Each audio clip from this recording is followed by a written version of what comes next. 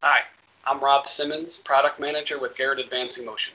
The topic I'm going to present is turbo system optimization.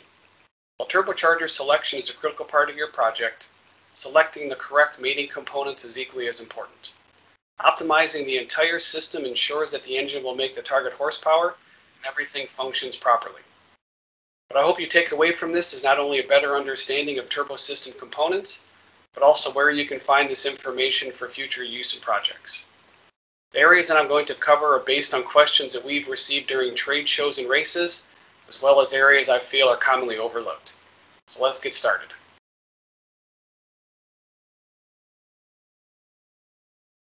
For charge tubing, the tube diameter should be sized with the capability to flow approximately 200 to 300 feet per second. It is common to use Mach 0.3, which is 325 feet per second, as a guideline because for speeds of that amount, the changes of density are very low, around 1%.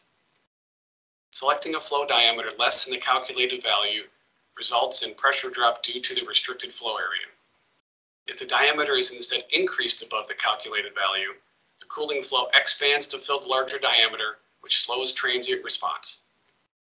Using the 526 cubic feet per minute for our 400 horsepower application, the 2.5-inch diameter tube results in a velocity of 257 feet per second. This is within our target range, so it will work for our application, and luckily it's a common size for aluminum tubing.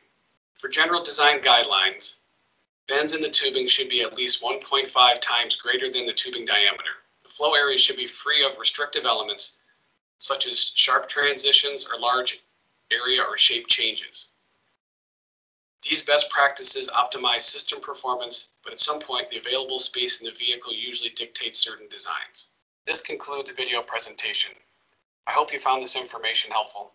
As I mentioned at the beginning of the presentation, this information is available on the Garrett Motion website, along with other general and technical information.